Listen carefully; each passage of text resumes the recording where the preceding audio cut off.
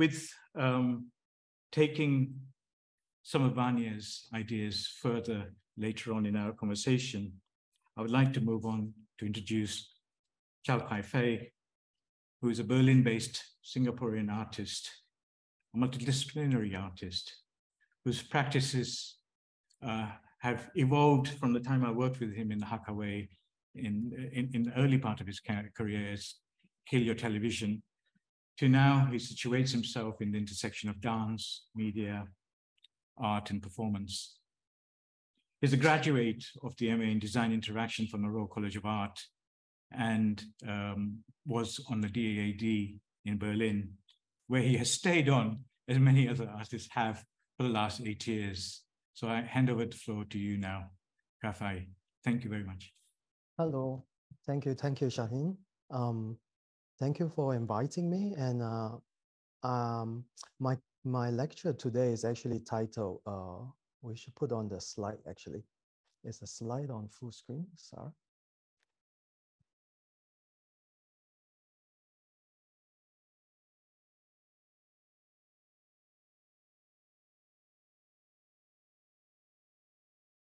Yeah, can we put on the first, my PowerPoint, please?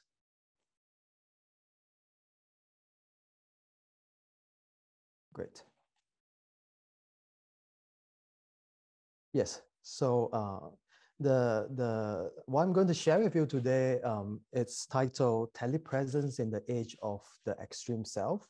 And I will share with you one of my experiments in creating a remote telepresence studio for my performance, Post-Colonial Spirit, and my research in the notion of extreme self, which in my own understanding is redefining us today within the accelerated human culture. As an artist, I'm interested in the human condition. And for me, dance is a way, or one of the most fascinating way to study human culture.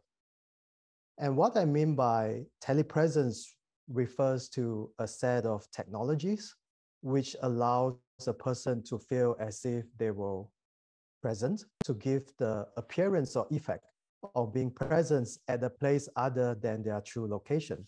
This concept was first appears in the science fiction novel in 1942. And for me, the first artistic project that engages in telepresence is that of South Korean artist, the father of video art, Paik Nam-jun. He, together with a collective of artists, including choreographer Merce Cunningham and artist Joseph Boy, they make the first international satellite installation called Good Morning, Mr. Orwell, on the New Year Eve, New Year Day of 1984. The event was broadcast live in New York, the Centre Pompidou in Paris, and also in main TV station in the United States, Germany, South Korea, and reached an estimated audience of over 25 million viewers worldwide. Wikipedia notes that citation is needed, so nobody can verify the numbers of audience. The extreme self for me is really about the near future, and I've been exploring the notion of self in my work, the physical self, the digital self, and the conceptual self. In our capitalist world today, there is a constant overconsumption and overproduction of almost everything. I feel that the individual begins to depart from the traditional culture of a community. The self becomes isolated. However, the constant rise of Western individualism would eventually return the self to seek for itself. Thus, we see a rise of New Age spiritual community, endless yoga retreat, and new communities set out for common belief, all seeking spirituality away from the traditional realm of religion. The self then began a journey of constant optimization to replace itself with a better version of itself, updating with new sensibility from the physical self to the digital self, and now to the extreme self within the metaverse. Here you see an image of a Dolalak folk dancer from Indonesia. And in my recent performance, Post-Colonial Spirit, which is a telepresence performance inspired by the Indonesian folk dance of Dolalak. The trance dance ritual from 1930 draws upon a multi-dimensional history of traditional Javanese dance movement, imitation of partying colonial Dutch soldier, and melodic Islamic poems. Dolalak dance heritage opens up a liminal space in which dance transcends beyond the resistance of coloniality, power, and fantasy. Here is a dance ritual that I filmed in 2020.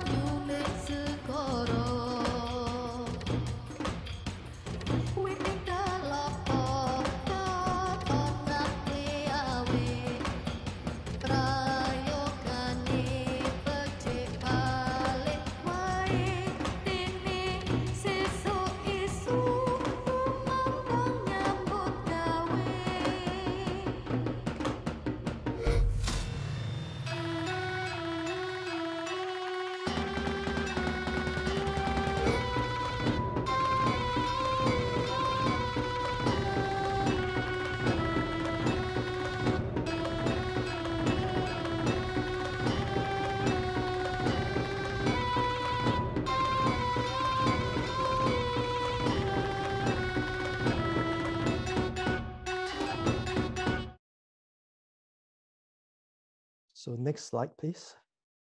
So colonial photography is actually one of my main entry point for the creation of post-colonial spirit.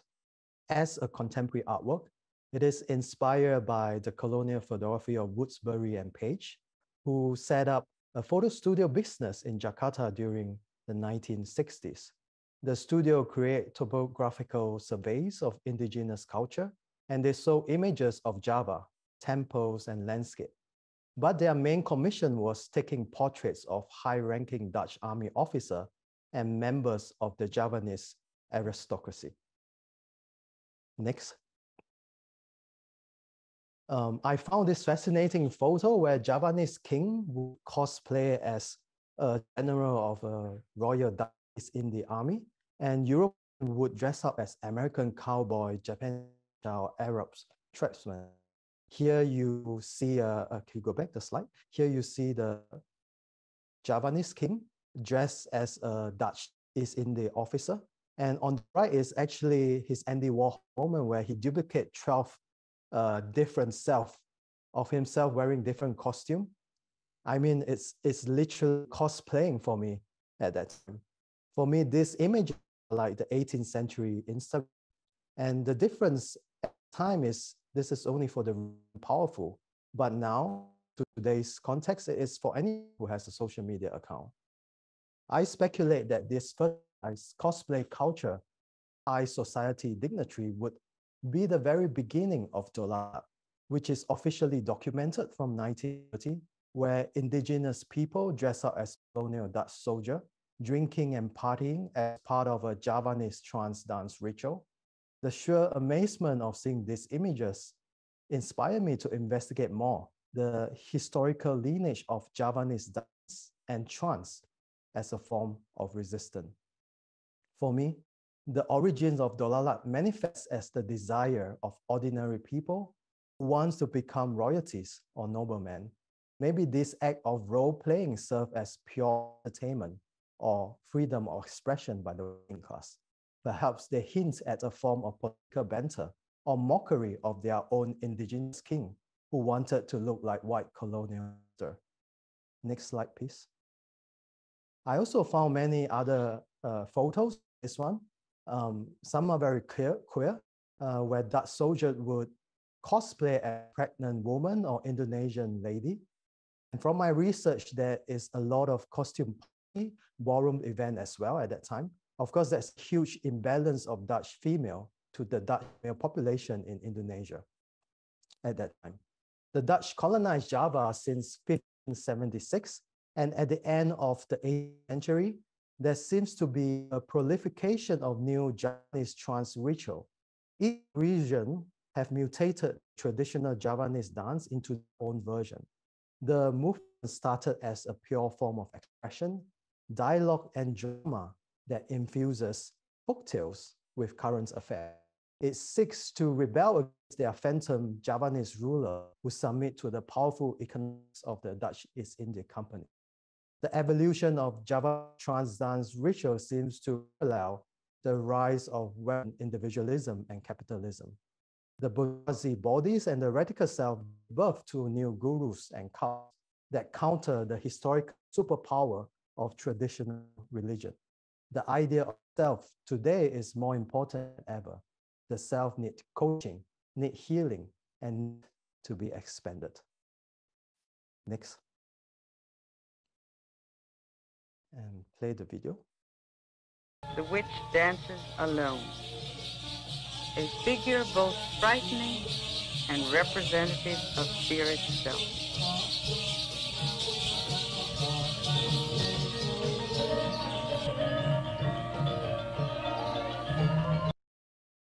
It's simply quite amazing to observe the liminal New Age movement and consider the Indonesian trajectory of trance culture. When what you just saw is a 1930 ethnographic film of a Javanese trance dance to that of what I filmed in 2020. Maybe nothing much has changed choreographically. Next. The witch dance. In slow motion again, you see the look of contorted, seeming agony on the face of this trancer.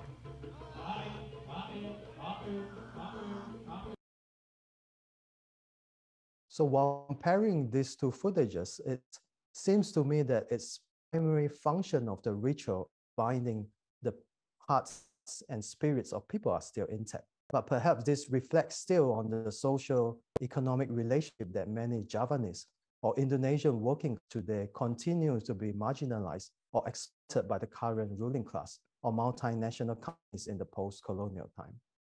Next. Here you see a TikTok account of Dewi Arum, which is a group of young girls coming from the tradition of Dolalak. They have taken on the social media as their digital platform for expression. As you can see, they have 1.6 million followers. I think as an artist myself, I would never influence 1.6 million people in my lifetime. But these are just teenage girls who are just as young as 12 years old, or maybe more as 16 or 17. And they are just dancing on TikTok. Maybe I should consider starting a TikTok account myself and start cosplaying a little bit. I want to show you the showreel TikTok account. Can you play the next video?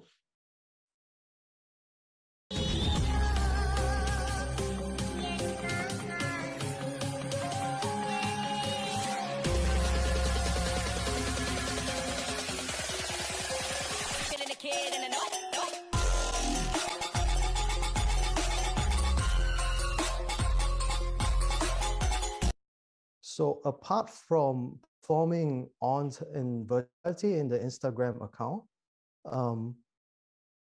they also perform in real life, which attracts very, very young audience. Can we play the next video, please?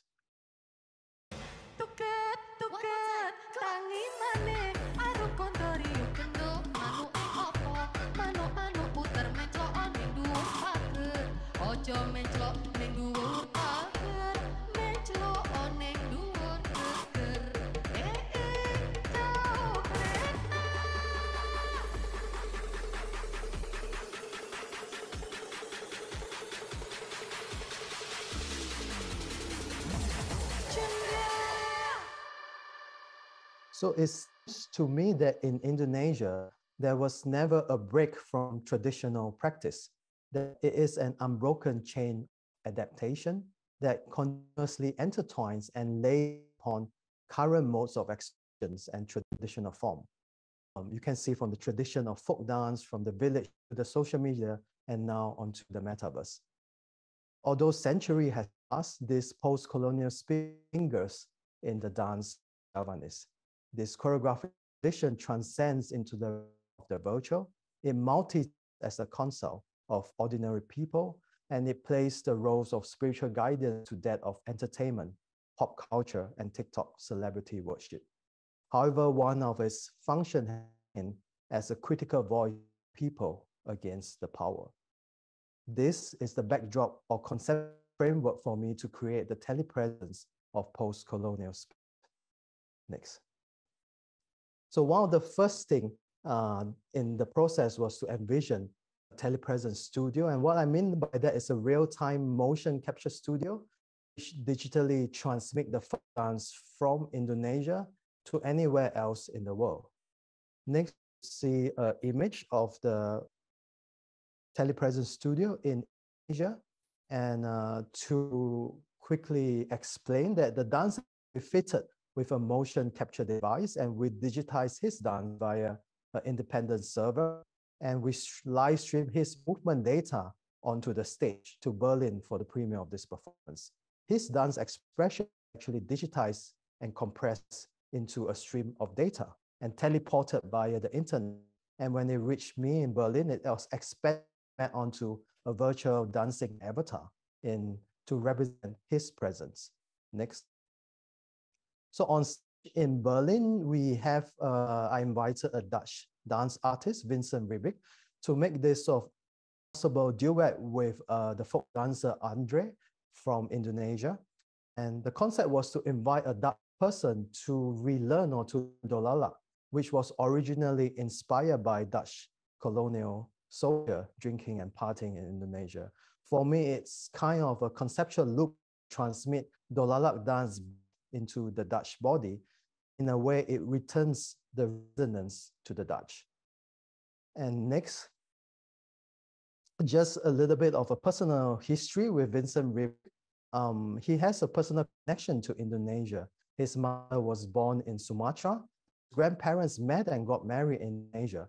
His grandmother worked at Red Cross as a nurse at the Red Cross, and his grandfather worked as agricultural specialist in the plantation in Sumatra. So for him, coming to this project has a special connection to him, which, like the Dutch family, it's commonly connected somehow in one way or other with the Indonesian. Next. The concept of telepresence in my work manifests in 3 different layers. First, the presence of the folk dance transmitted digitally into the virtual realm. Number 2, a parallel concept when a dancer goes into trance, it means that a spirit or a being, a spiritual being enters the body. If you look at it in this manner, the presence of the spirit can be transnational and literally as a stream of data. Number 3, the presence of both the spirit and the dancer forms a kind of supernatural union with Dutch dancer in this impossible duet. And what I mean by the impossible duet is, if you could play the next video, please.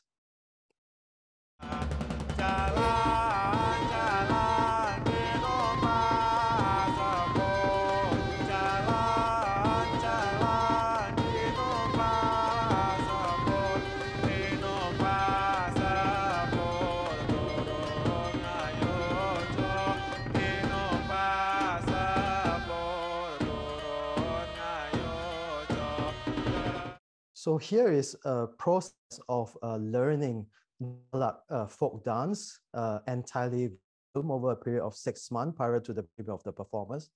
And it's where Vincent has totally zero knowledge of the dance form.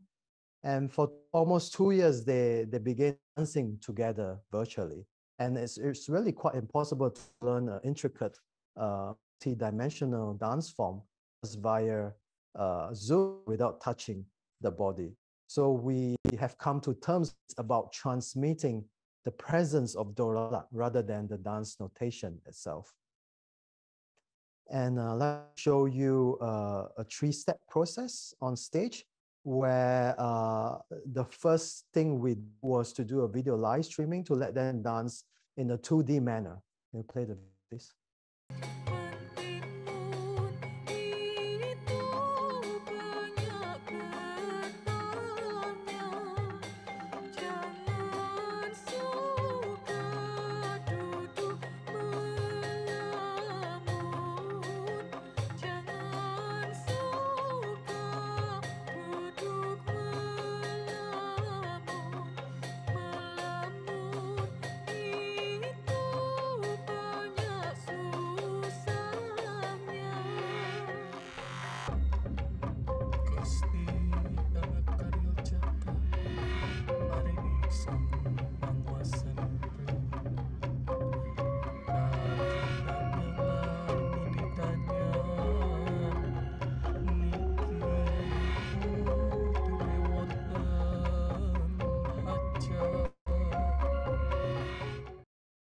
Then it transits into a 3D form where the appearance of the body disappears and replaced by a digital avatar.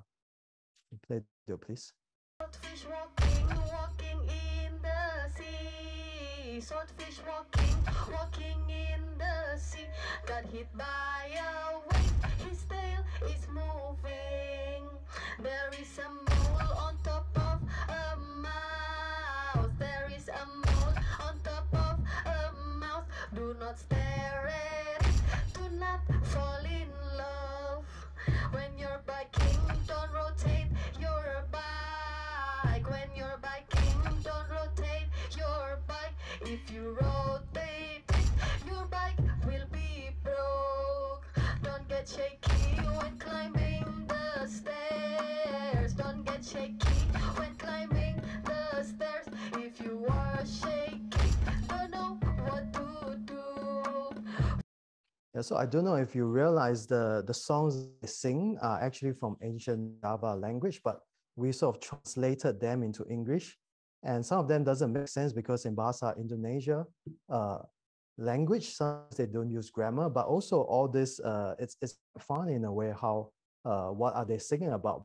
If we didn't make this step, you would think that it's some sacred and holy song because it's something that you don't understand. Or when a performer put on a costume, I feel that people think that it's a traditional dance form. But in fact, it is contemporary in a way. Until this stage, we try to recreate from the original notation from the 1930s. And then next. But of course, when we move into the virtual realm, there will be endless possibility. And for me, the narrative always drives the creative expression and how we use technology. In the context of theatricality, I believe that sometimes you need to forget what is real, what is virtual, and what is hyperreal. What is most important for the artistic expression and what can be magical. So I believe that contemporary art should still be about enchantment beyond the burden of concept, criticality, and discourse. I'd like to play you a clip from the ending scene of the performance.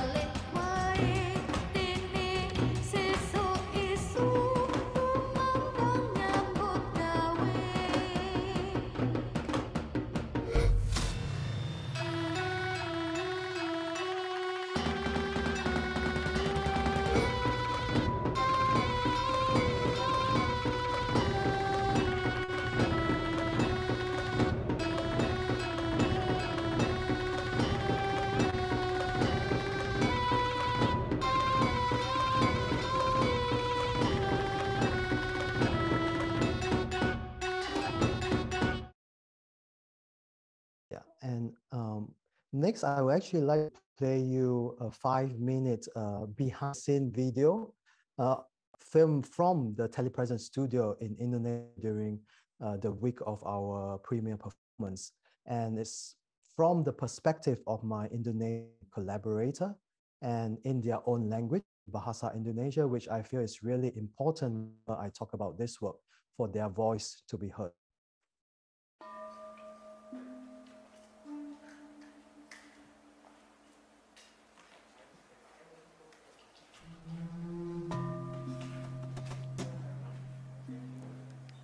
Di project ini sebenarnya aku beberapa peran, ya lebih mudahnya koordinator produksi lah ya di sini gitu.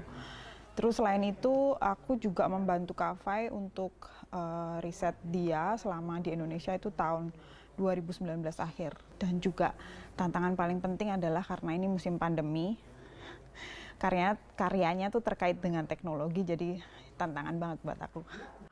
Sebenarnya awal mula saya tidak menduga sama sekali ya Memang dulu Ka Fai pada tahun 2019 itu pernah datang ke grup Ndolalak Budi Santoso, itu grup yang saya ikuti di desa. Nah itu dia datang untuk menyaksikan pertunjukan kami dan dia mewawancari beberapa penari juga sih. Ka Fai mempunyai proyek yang juga mengangkat Ndolalak begitu, dan alhamdulillah dan kebetulan saya yang menjadi penarinya gitu. Awal mulanya seperti itu. Aku itu kalau maunya musik gitu, kalau maunya mikirnya tentang musik, apalagi pertunjukan ini tentang Ndolalak gitu, aku menolak kalau playback.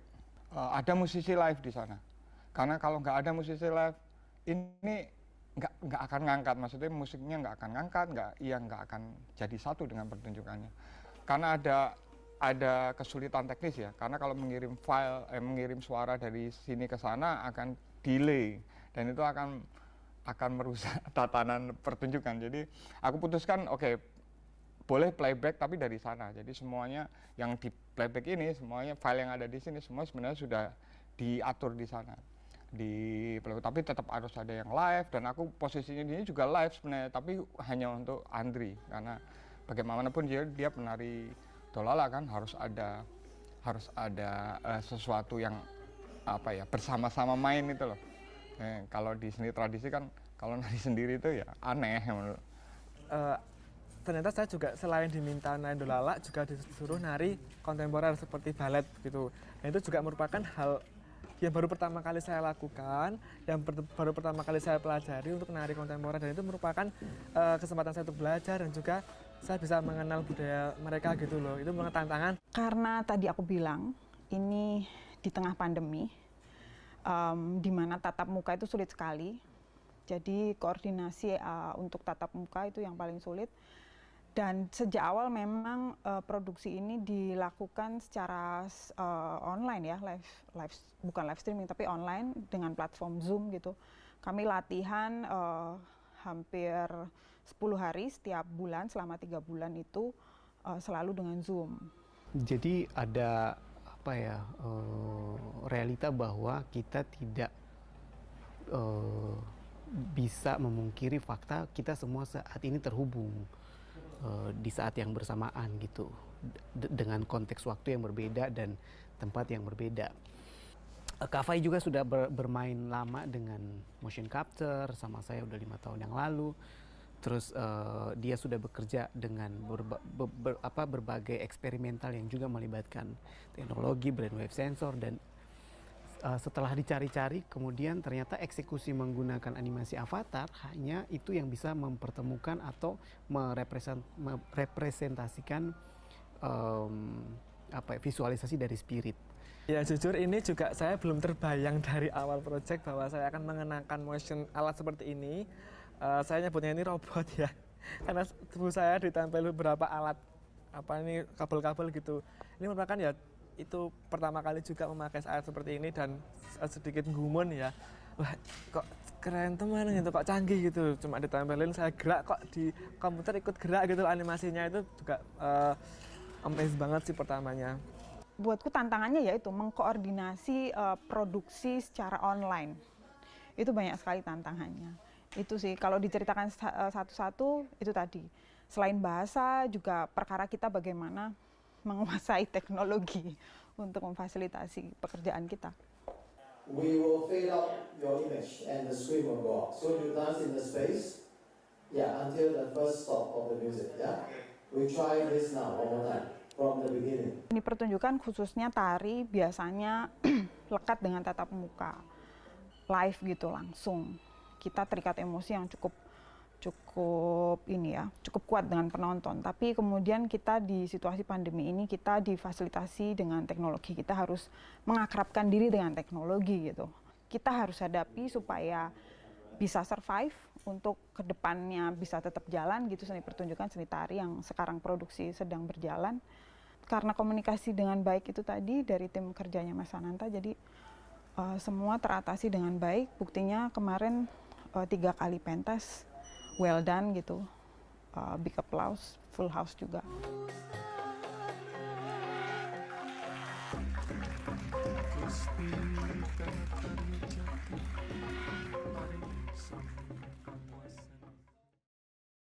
Action.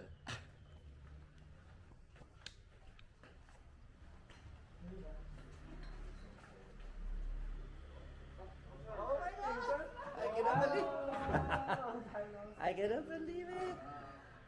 You're late. No? Yeah, next slide, please. Yeah, maybe some of you didn't expect there's a sequence to this work. So after 2 years of making this Telepresence performance, they are like almost tragic lovers in a long distance relationship.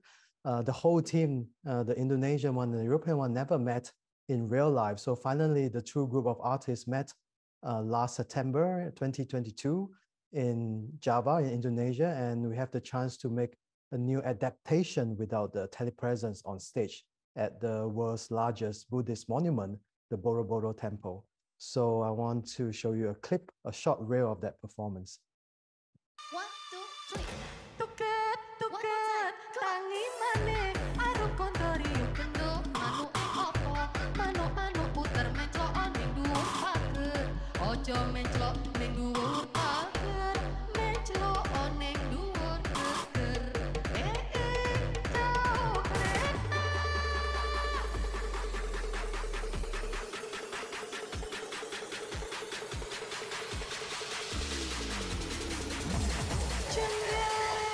Joget balik, aru kondori kendo, manu opo, manu jalak menclok ning witing salak, ojo menclok ning witing salak, menclok sing dadi dolalak. Dawa kleta.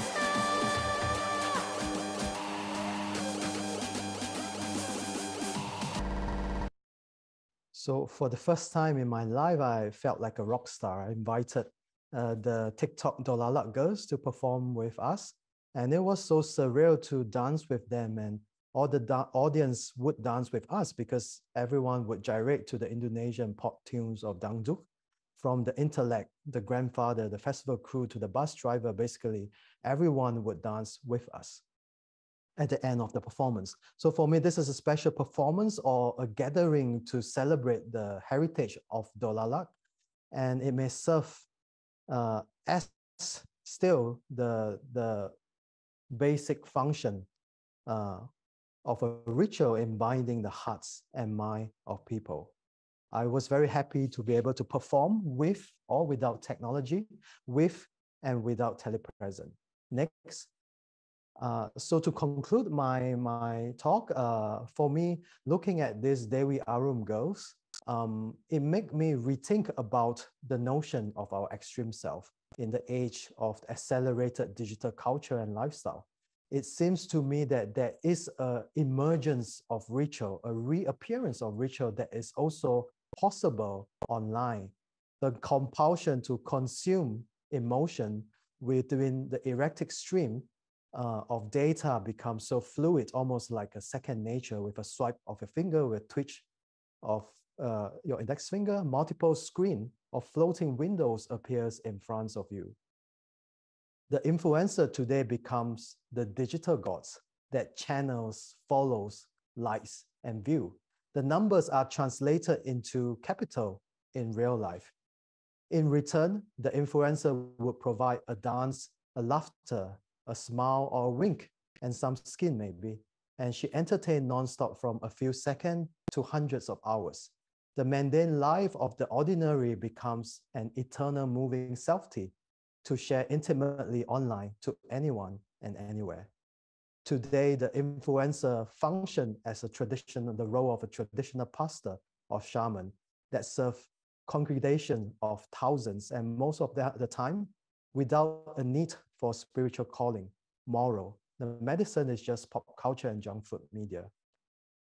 I quote, Bu Chun Han writes about time online lacking a solid structure, which doesn't provide any whole for any community to be housed. I would suggest that that is from the perspective from outside of the multiverse. For those inside, the erratic stream and point-like presence provides a virtual structure to rehouse a community who donate or invest time and provide the free flow of capital. Next. So at the end, I question, is this then the ultimate reflex of human solitude? The reality of our digital self becoming the extreme self that blurs into a crescendos of emoji. Thank you.